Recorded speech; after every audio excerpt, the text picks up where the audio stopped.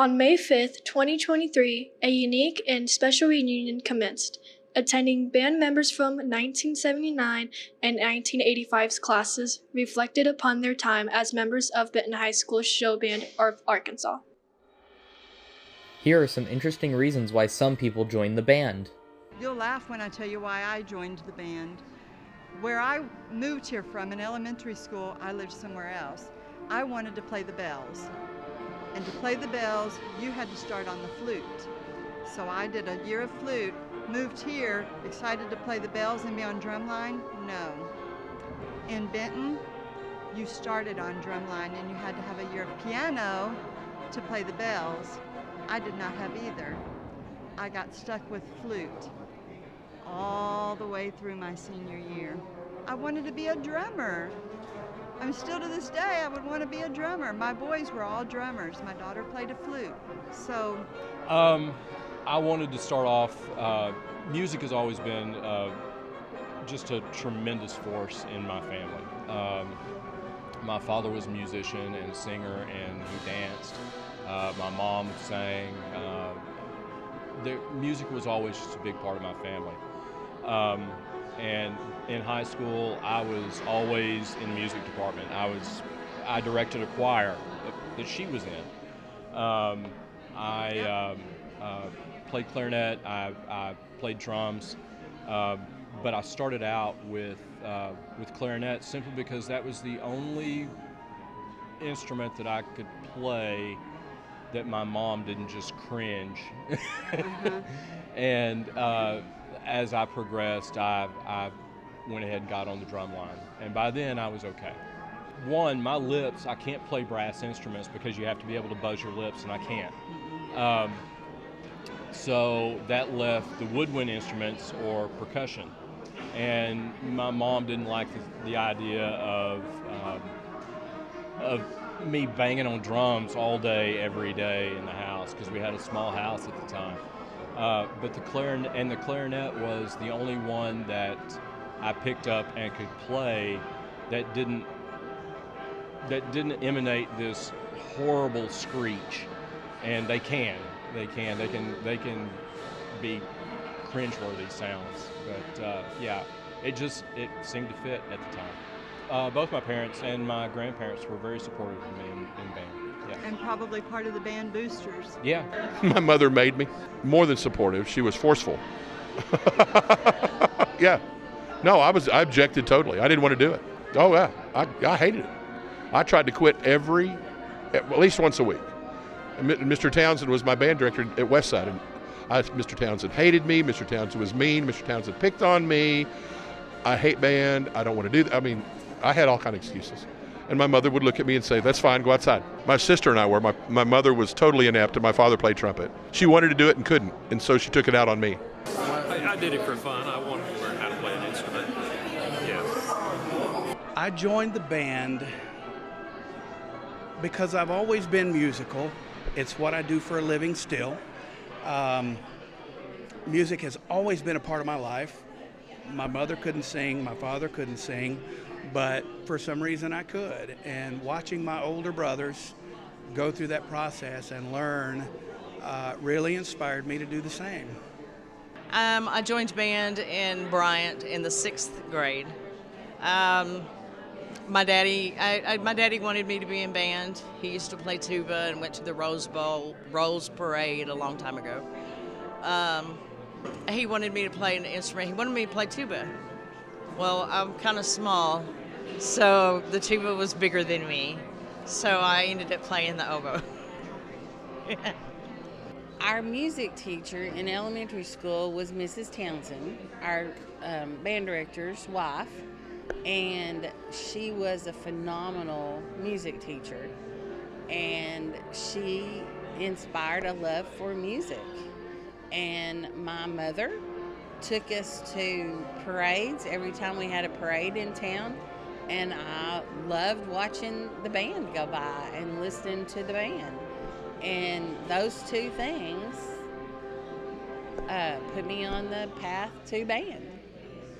Oh no, it's because my mother said I was going to be in band. I wanted to take Spanish class, and she said, well, why don't you be in band? I still can't speak Spanish, but I'm still involved in music programs. I play piano. I love music, but I joined the band because it was a group activity that you could start really younger, other than sports. Because when I was in school, sports, it was usually either like football or, so this is something that you could have a mixed group doing lots of things, and everybody had a lot in common. So we had wonderful friends and made the best memories. So stuck with it. I first originally joined band in the 7th grade. Mr. Townsend was my 7th grade through junior year band director, and so he instilled us a good work ethic and challenged us to do better, and so yeah, there was a lot of camaraderie. This next section is dedicated to random stories and memories that people have given us. The formative years of my life really were spent those 6 years in band, and really learned a lot about myself, learned a lot about working with a team, and those were really the formative years that set me up for success the rest of my life. I have a lot of fond memories of how we transitioned from the old style of marching band to the new drum corps style. We were the innovators of that back in the mid-1970s. The exhibition band at MBA. That would be my biggest one. We went up to national competition In Whitewater, Wisconsin. Instead of being a band in competition, we were the band that the directors learned their new skills on. So we went up with no show. We had 1 week to learn a show, and then we marched it. So that was pretty intense. Yeah, we had to learn an entire show in a week. That marching band was one of the test bands that competed at the national level. They went around the country and they showcased that style, and other bands learned from what Benton was doing. Yeah. I'll tell you a quick story. I remember marching. We went to a high school game in Little Rock. I think it was at Hall High, and we performed at halftime. Well, just before the game, there was this torrential rain. I mean, it was heavy, and it was a big mud game. Everybody was covered in mud, all the football players. Well, we go out to the halftime to do our performance, and it's ankle deep of water and mud, so we're sploshing, marching in the mud and doing our performance. And then I don't know if it was that year or another year at the same thing, but we were performing. We finished at the end of the game. We beat them. They apparently didn't like that, and as we're going back to our buses, we had to hurry up and get on the bus because the rocks and sticks were being chunked at us because we beat them. So that's some of those crazy memories. A lot of other crazy memories. I remember performing at MBA, the Marching Bands of America, up in Wisconsin. We went up there as a show band, and you may have gotten Tony's story about how the show band of Arkansas came about. A lot of us here were in that show band, as they called it, as Mr. Townsend dubbed it. And we were very loud performers so that we could catch people's attention, and they wouldn't be sitting around in the stands blabbering during halftime. They had to listen to us because we were so loud they couldn't hear themselves talk, so they had to listen. But MBA was great. We performed before 15,000 people, and being the show band and lab band for the MBA, they taught us how to do the entire routine and learn the music for MBA during that 1 week. So we went there without a performance plan, without the music, and we learned it all and performed it in a week and blew everybody off the field. And we weren't in competition with the other bands. We were called a lab band. We were just the band that was being taught, and we did a great job, and we've got some people have taken pictures, and somewhere we've got a film of it that we've got on video. So it was a great time and a lot of fun up there in Wisconsin. I would say like the friendships that we formed. It was just it was a lot of camaraderie. We just had a lot of good times. I really liked I liked the football games. I liked marching and performing. I liked going to the competitions. The summer after we graduated, we went to Whitewater, Wisconsin, and performed there as a lab band for Bands of America. And that was a nice little way to sort of go out on a high note after we graduated and still be part of that excellent band. I went to Wisconsin twice. It was fabulous. It's that's one of my best memories. My best memories, yeah. We stayed in a dorm for the first time. A college dorm. It was at college. It was at a college, and we got to stay at a dorm. And there was a place in the basement where you could order like frozen pizza, and they would cook it in a little cooker, and that was so exciting. I didn't like the community bathrooms. Well, I got used to it. Yeah. I always like my own bathroom. Tell people I'm not afraid to change clothes in front of them, because we changed on the school bus, in the back of the bus. Yeah. You know, somebody would hold up like a blanket, and we would like change behind about that. You know, because the costumes, the band uniforms uniforms was hot. Yeah. You know, and they were football hot. season starts pretty early. Yeah. And you know, when you march, you get work up a sweat, and you're nervous, and it's hot, and you sit at that ball game, and the cheerleaders are all out there in their little bitty skirts. Yeah. And which it was nice and warm in the wintertime. in the winter, it was good because we wear thermals. So it was like at the beginning of the season, we were hot, and later on we were going, na, na, na, na, na. We're warm and you're not. But anyway, yeah. It sounds kind of strange, but for me, a little bit of it was just the bus rides, you know, to the games and events and things. That's when you got to sit and talk with people, and you know, you were going to something that you were looking forward to. But it's strange, but I remember that more than the music we played or anything else. It was the trips with people. Oh, do I have band camp stories? Yes, this is for John Larson, if he ever sees this. My roommate from band camp in the 7th grade had to ask the RA at Henderson State University to change rooms because my feet smelled so bad that he could not stay in the room with me. That's my band camp story. We were all like family. I mean, band was everything. Friends, the music was great. Mr. T was awesome. Very much a perfectionist. I loved band. When Mom took me out and put me in choir, I didn't like that very much. But I still stayed, you know, with the band people, and I had my choir friends, and a lot of the band people were in choir. Band camp. Yes, I do remember, because we had a band camp at Henderson State University at one time, and the only real big memory I have was it was a day, I don't remember if we were goofing off, and we were in one of the dormitories up on the top floor, I think, and I remember some guys goofing around, particularly Terry Love. I don't see him here, I'm not sure if he's here yet, but him and I want to say Dennis Capel or one of the other guys, I can't remember. But anyway, being kids and goofing around, and it was summertime, so there wasn't any college students there. But I remember they took one of the fluorescent light bulbs had gone out in the hallway or something, and they threw it out the top floor, and it went all the way down, and it just instantly turned into dust when it hit, because it's just poof. And I just remember that from band camp. It was, like I said, we were just goofing off, and everybody's like sneaking around, hiding, because we're like, I wonder if the security saw. So that was one of the memories of band camp. I'm trying to remember anything else, but some of the goofy stuff we used to do. So don't do that yourself. That's dangerous, because we didn't even say, look out, we just chunked it. There was nobody down there as far as I could see. But anyway, so that's some of the crazy stuff we've done. My most cherished memories would be probably the road trips.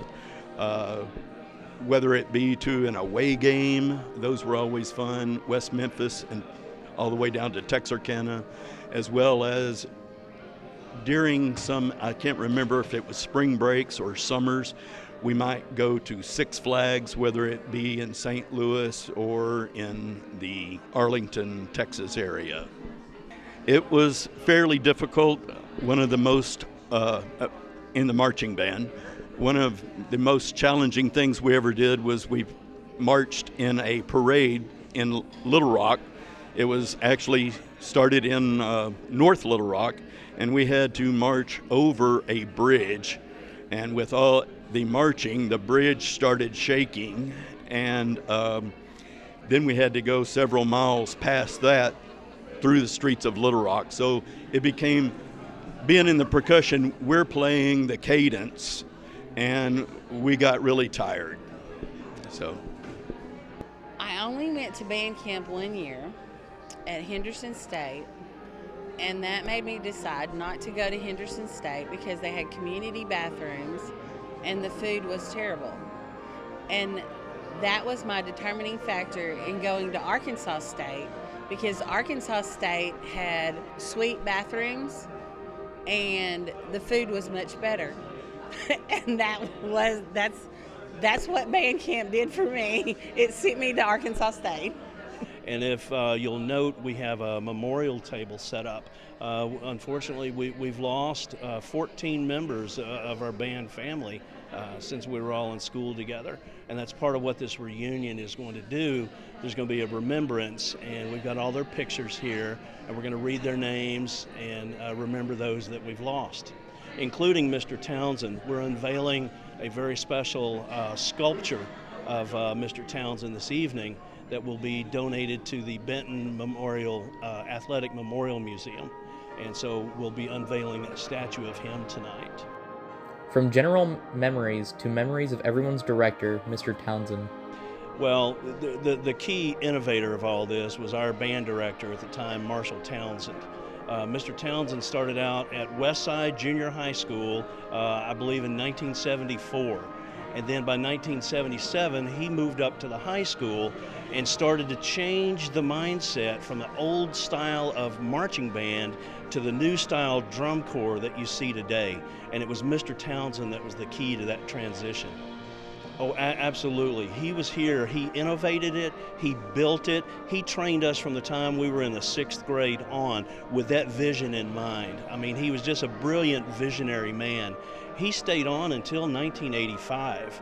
And so he got to see the transition. He got to see us wear our new uniforms. And it was Mr. Townsend that first coined the phrase, the Showband of Arkansas. And that's what we were known as back in the day. Before anybody else used that name, we were the original Showband of Arkansas. The Wisconsin stuff. Yes. When Mr. Townsend took the band, they changed from being one kind of band, style of marching to a different style. It was called corps style at the time. And there were places you had to go to learn that, and that was Wisconsin. There was a big program up there, Bands of America, summer stuff. Mr. Townsend and he and I were the first ones that went. And he and I went up in his car the first time. We drove up and went to the camp. Then we came back the next summer. That would be my summer after my senior year. I went as a director, and he and I flew up together and went to the directors' meetings. And he had set it up for the rest of some of the students. They brought a bus of kids to come up and take clinics in flag, rifle, brass, woodwind, percussion, they did just clinics. And then not long after that was when he was asked to take the whole band up. But the first one, I was on the first trip with him back, that would have been the summer of '80 when he went. Townsend, Mr. T, was he was a small guy, but he was very intense. After high school, I ended up joining the Army, and I had drill instructors that were less intense than Townsend. He was a perfectionist, and he treated us like adults, and that was kind of hard on a lot of us because he was always telling people, whatever the problem is, handle it. Just handle it and get the job done.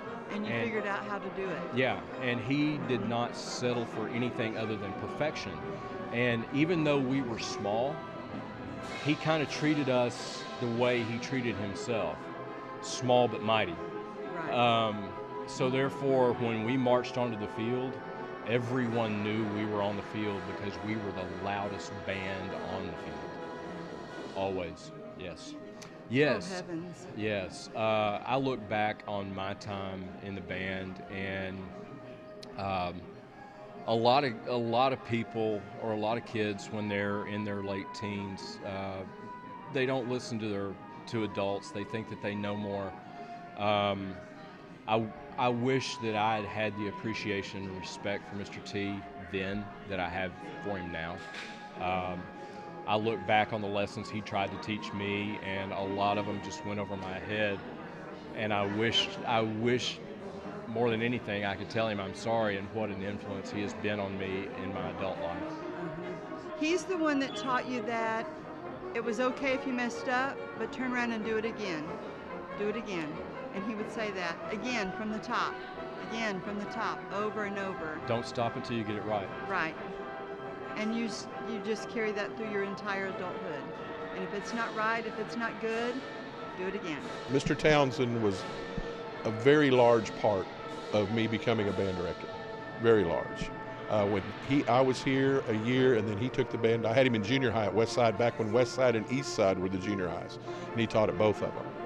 And I had him at West Side, and then I was over here 1 year with another director. Then he came in and started his career as the high school director here my junior year.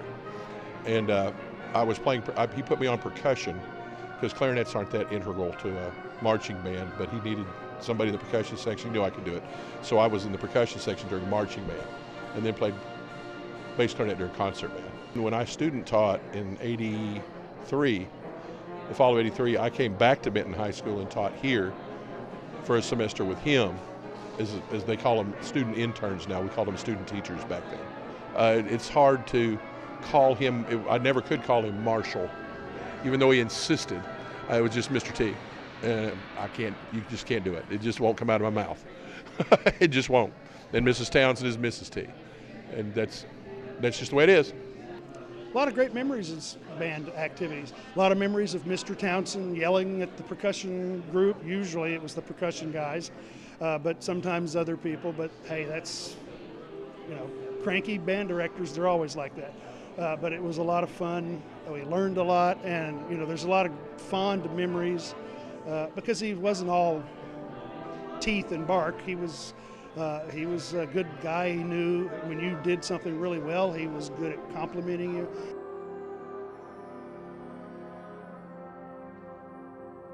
Here's some advice given from older band members to newer band members. Develop friendships that are going to last a lifetime. I'm seeing people walk in the door now that I haven't seen in 40 years, and I want to stop this interview now and go give them a hug. Just develop those relationships now. Those friendships will last a lifetime. Practice, practice, practice. You should always practice.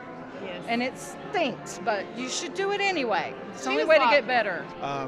Let's say as you get older, you see the same people in school every day. You kind of take them for granted, but then when you graduate and you go to college, a lot of us, of course, back then we didn't have Facebook. Facebook didn't come along until 20 or more years after high school, but it's cool to be able to see people again that you knew when you were younger. So this is a special event. So thank you for doing this, and good luck to you all in school.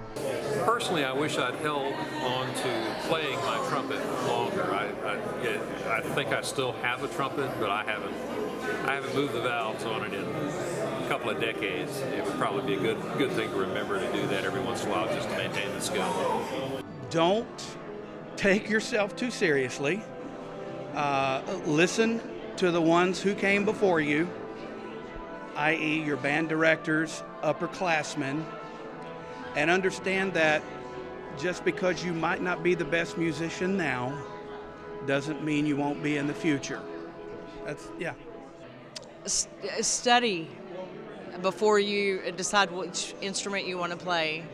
Check all about them. Like if you want to play flute, or don't just decide to play one instrument. Make sure you do your homework first before you decide. Learn as much as you can. Enjoy it, because one of these days you're going to be a little gray-haired, and you'll look back on those memories of the things that you've done in band and other events that you've done in your life, but also band. And we had a lot of fun. We learned a lot of things. Practice is the most important thing. Commitment to practice and honing your craft. And I know from personal experience, if you stop using that talent, that you lose that talent. I literally cannot play an instrument anymore. just stick with it, you know, and do the work, you know, put in a little bit of practice. But it's just so well worth it, you know, and it's more than just about band, you know, it's really developing lifelong relationships and really deep relationships, you know, not superficial friendships, but really deep relationships and people that will get you through different things that you might be going through in school. Just throw yourself into it, be part of it. And, you know, I would say for band students, just throw yourself into it and make a lot of friends. You don't have to be the best player, you just have to participate. You have to be enthusiastic. The benefits that you're going to get out of this program are going to stick with you throughout your life. Stick with it, it just gets better. Even if it's rough in the beginning, it gets better and better. Enjoy what you're playing. You're going to create lifetime memories. Just keep with it. You know, follow your heart. If you're dedicated, you could be a professional musician. During this one-of-a-kind reunion, past members of the Benton High School Showband of Arkansas came together to share their cherished memories, commemorated their beloved band director, Mr. Townsend, and attended a private concert by the current BHS band. Through this reunion, the band honored the past, recognized the present, and are dedicated to the future.